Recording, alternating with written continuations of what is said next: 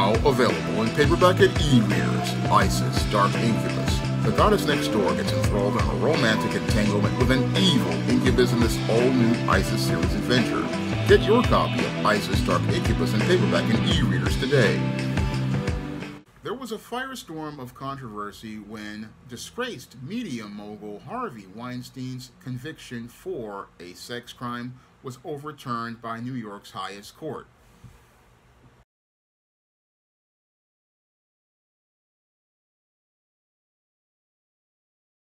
Action pouring in this morning following a bombshell decision from the New York State Court of Appeals.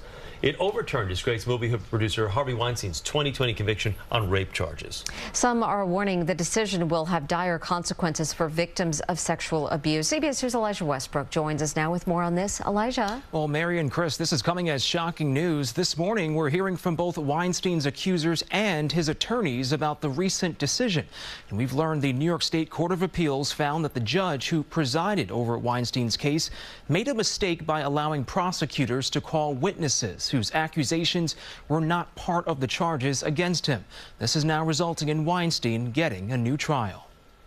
It will 100% have a chilling effect on victims coming forward. Former TV reporter Lauren Savan reacting to the surprising news that Harvey Weinstein's rape case is being overturned. Savan says Weinstein forced himself on her, and when she refused further advances, she says he made her stand there while he conducted inappropriate sexual acts on himself. It's a traumatic experience for anyone.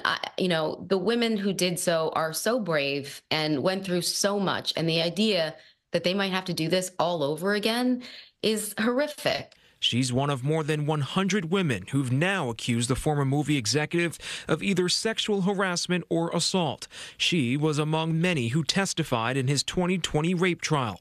On Thursday, in a 4-3 ruling, the state's Court of Appeals said Judge James Burke should have never allowed testimony from people who were not technically part of the case. The news is coming as a shock to actress Ashley Judd, who was one of Weinstein's first accusers. This today is an act of institutional betrayal. And our institutions betray survivors of male sexual violence. Her reaction comes as we're hearing from Weinstein's attorney, Arthur Adala, who says Weinstein maintains his innocence, adding that you can't throw out years of legal precedent because someone is unpopular. Today's legal ruling is a great day for America because it instills in us the faith that there is a justice system.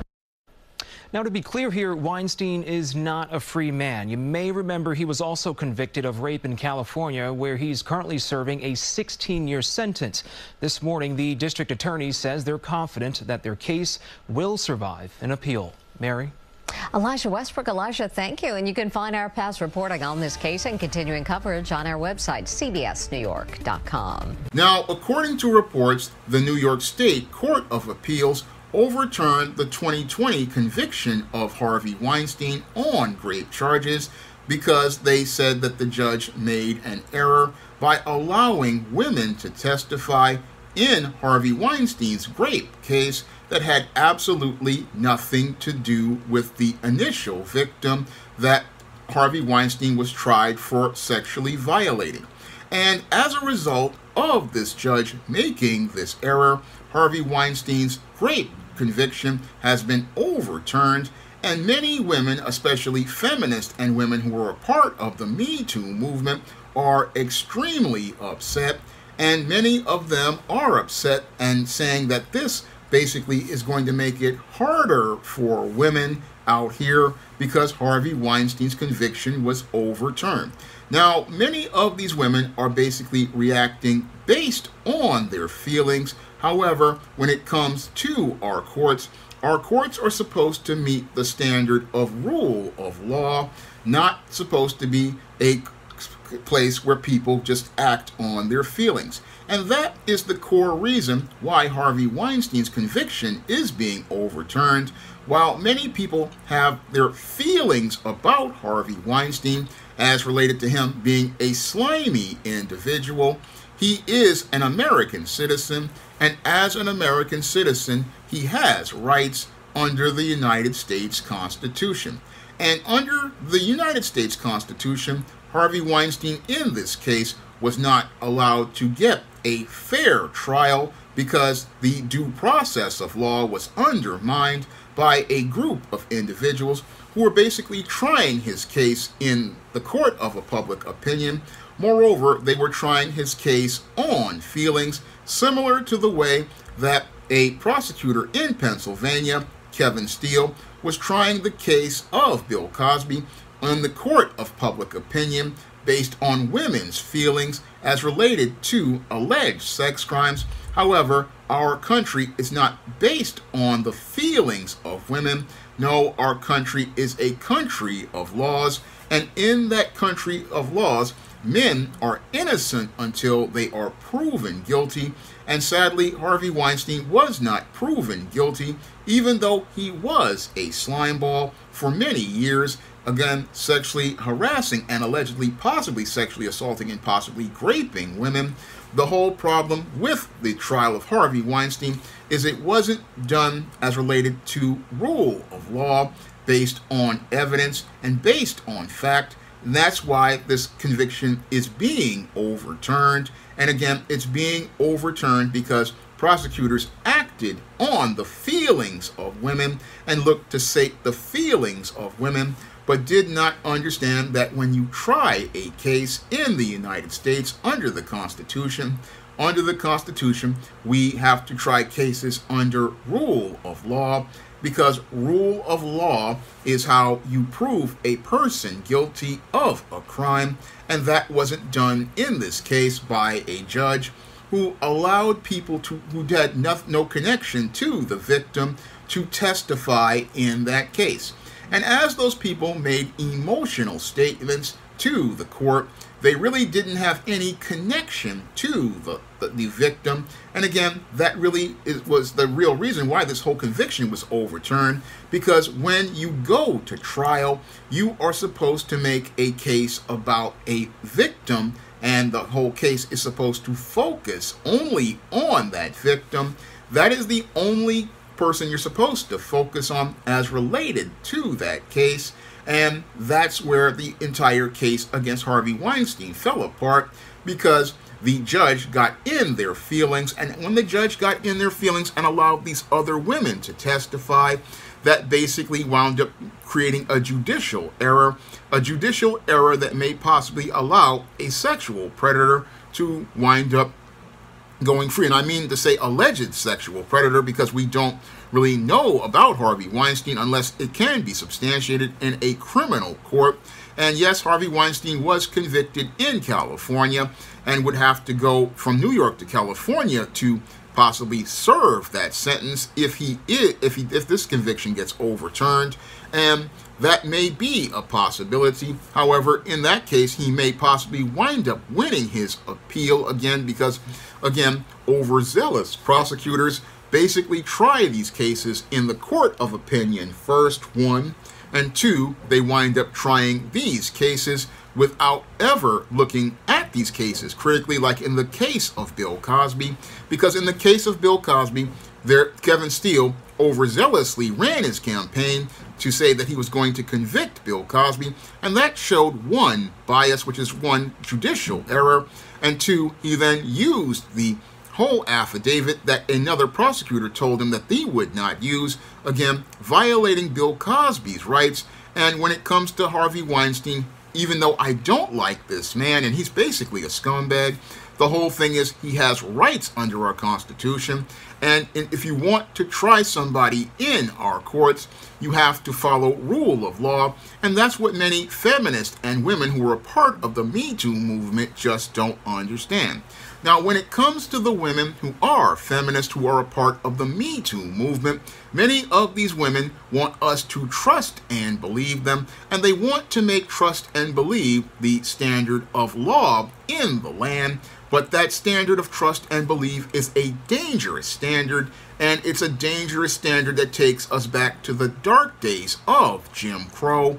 Because during the dark days of Jim Crow, white women used the standard of trust and believe to go out and lynch black men and have black men put in jail on a series of charges like rapes and assaults, and use the standard of trust and believe to rile up the emotions of beta male white men to form lynch mobs. And that really goes against our United States Constitution, and that's why we have to get away from the standard of trust and believe that led to the convictions of Bill Cosby and Jonathan Majors, and get back to a standard of rule of law, because the standard of rule of law means that a man is innocent until proven guilty, and a person can have a day in court where they are tried by a jury of their peers.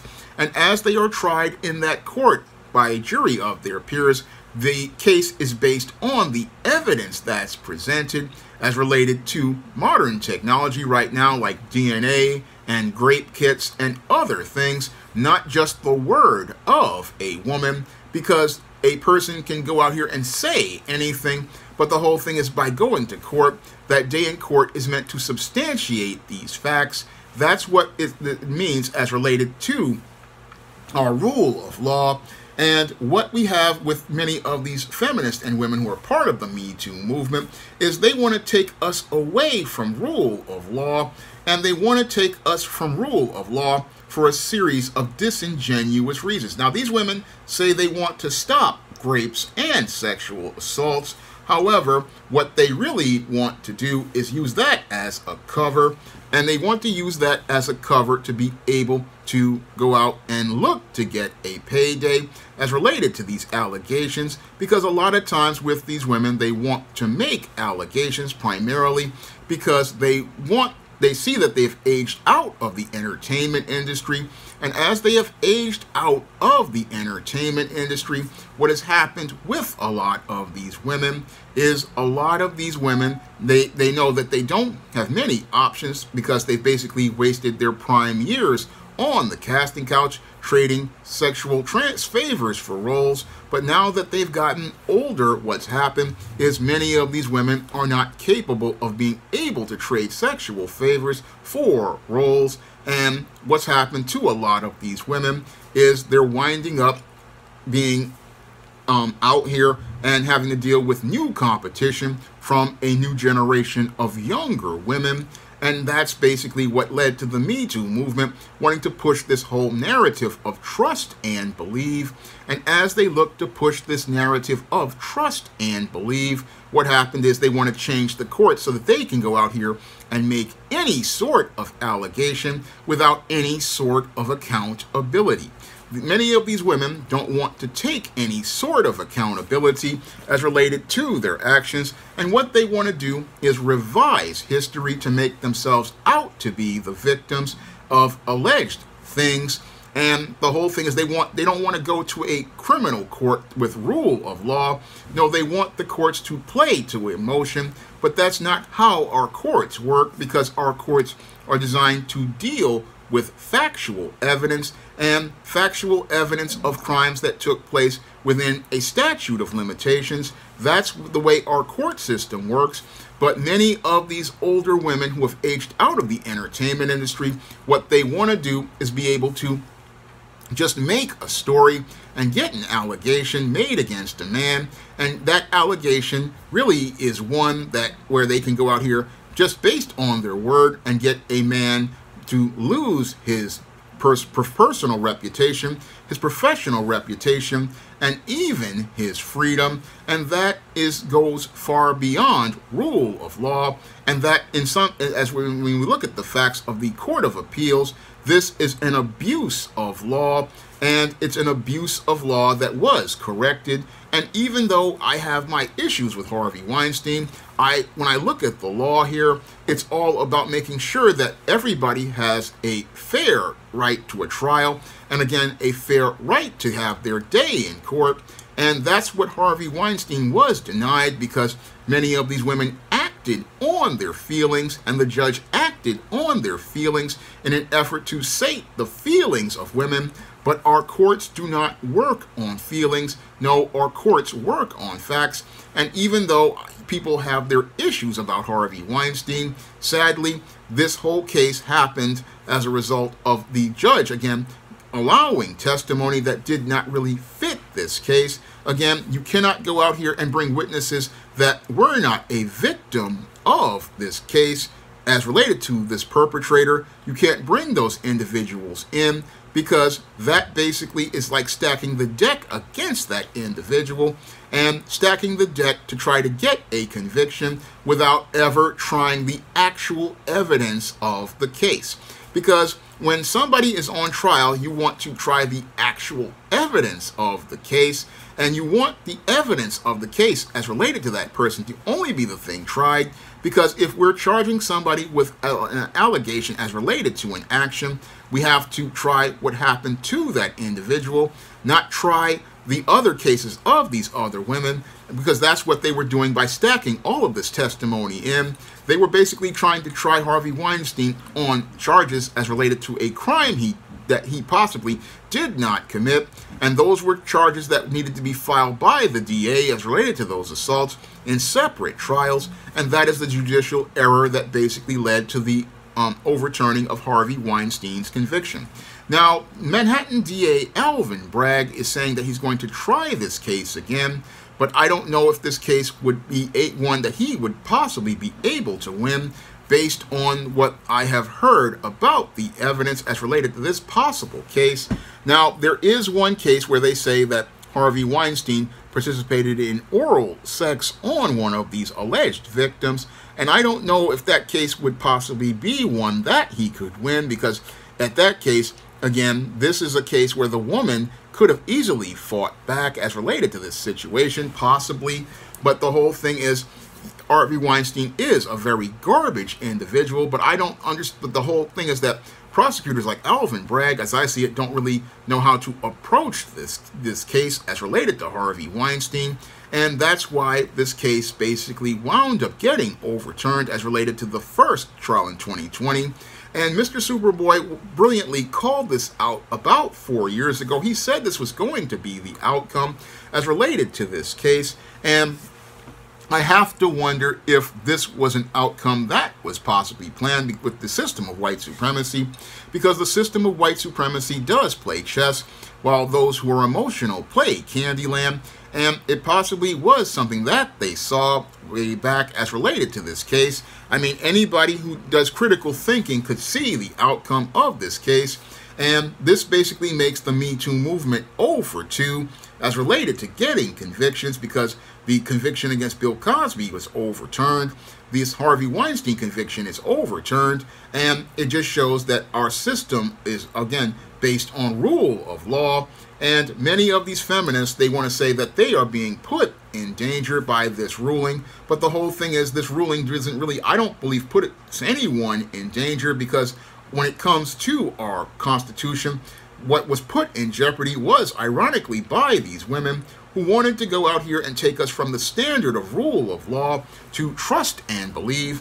And as they looked to take us to the standard of trust and believe, they were putting the nation in a dangerous place that it had been in the dark days of Jim Crow. Because in the dark days of Jim Crow, what they wanted to do was make it where it was just the word of a white person, again, a white supremacist, who could just have their word and say a black person did something. And that's where these white feminists and these women in the Me Too movement wanted to take us to, until the entire scheme wound up falling completely apart as related to the white supremacist paymasters. Now, the original white supremacist plan was to go after heterosexual black men like Bill Cosby and demonize heterosexual black men as black brutes. However, after Gretchen Carlson wound up getting a $20 million settlement from Roger Ailes, that's when the hypergamy of these white women, who had basically aged out of the entertainment industry and many other industries, wanted kicked in, and these women basically wanted to get a big payday. And the way they wanted to get the big payday was by going out here and making allegations against white men. And as these allegations against white men came out, that's when the Me Too movement broke bad. And it broke bad because they started going after white men. And with white men having more resources and more money, the proportional amount of white men getting charges and doing perp walks, as Mr. Superboy has talked about, that number wound up rising, and that's when the Me Too movement just completely backfired on white supremacy.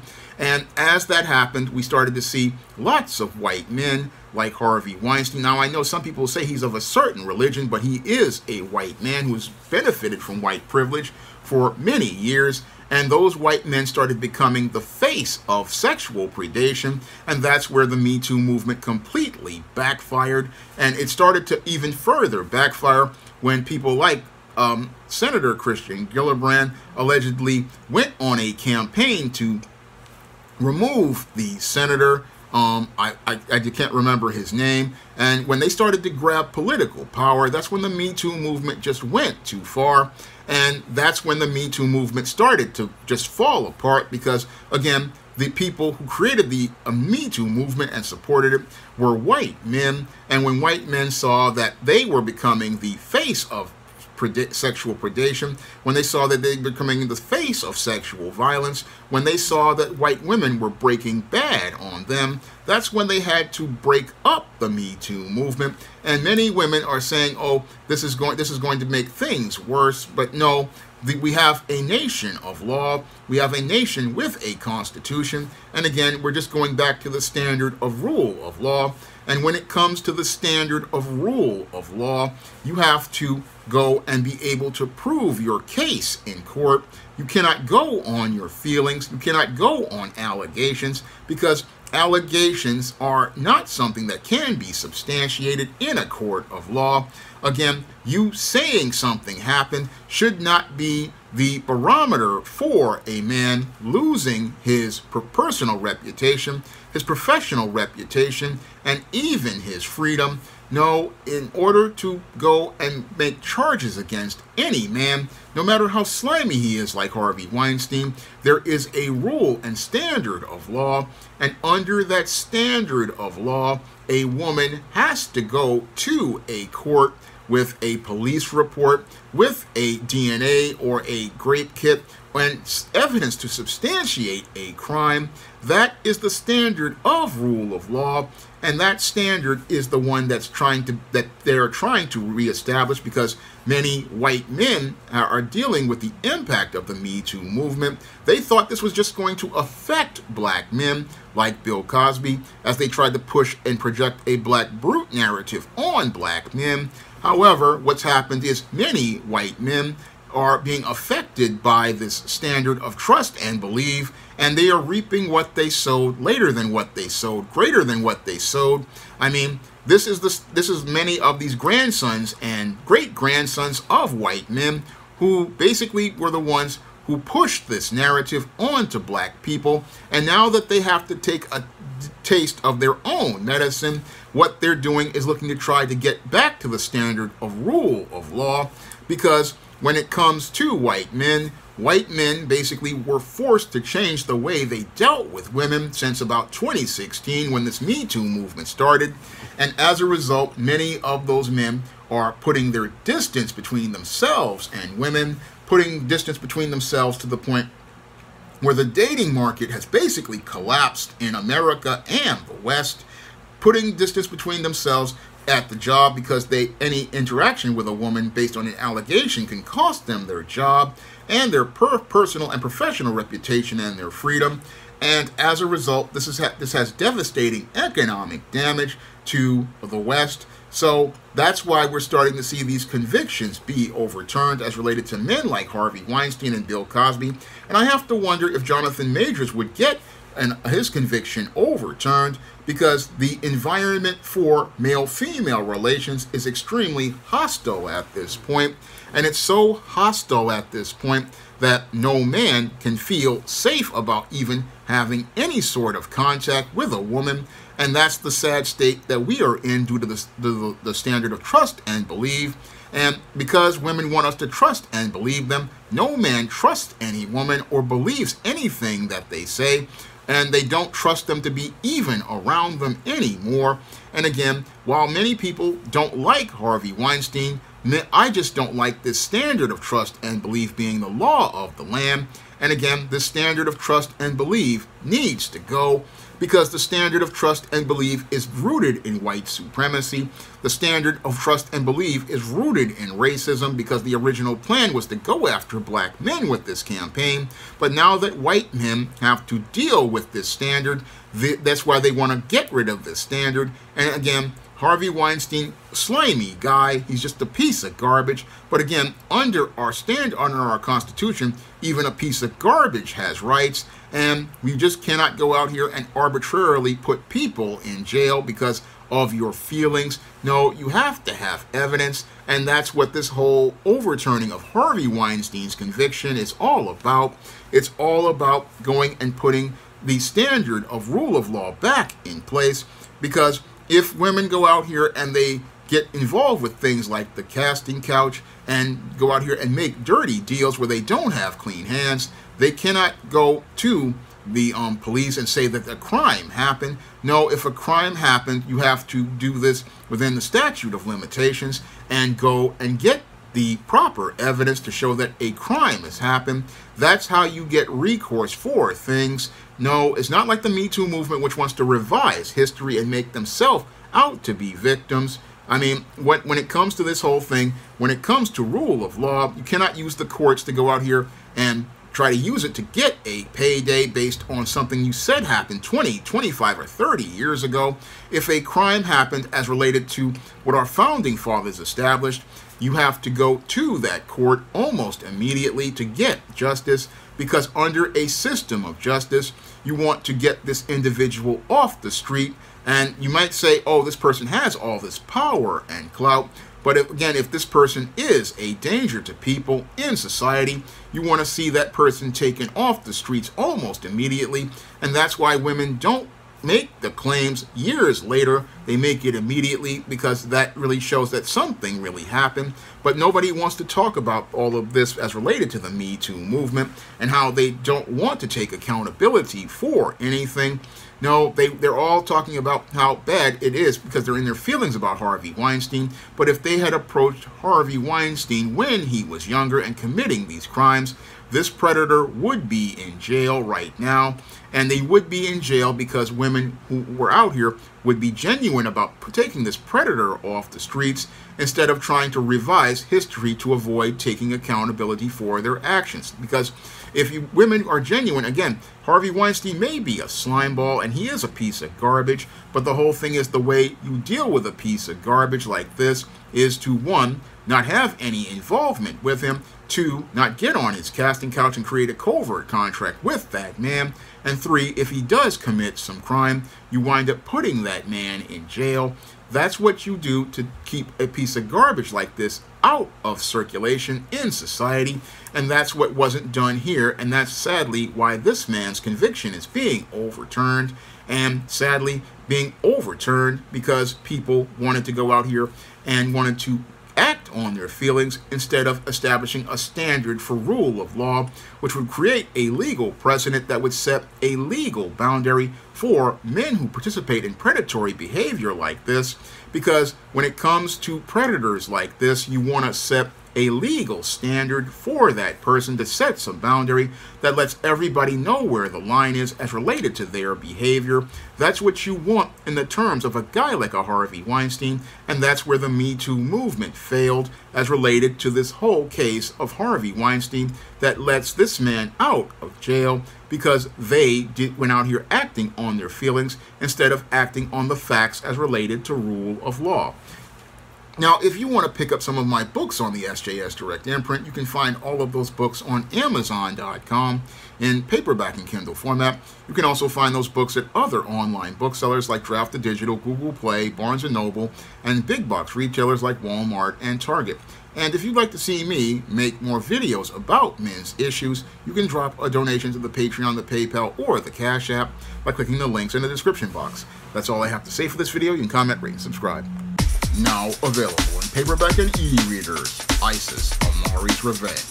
The goddess next door is confronted by a Nubian queen out for revenge at the Metropolitan Museum of Art in this inaugural Isis series adventure. Get your copy of Isis, Amari's Revenge in paperback and e-readers at Amazon.com and online booksellers everywhere. Support Black-owned and Black-operated digital broadcast media. www.niceradionetwork.com. Nice Radio Network, broadcasting 24 hours a day, 7 days a week.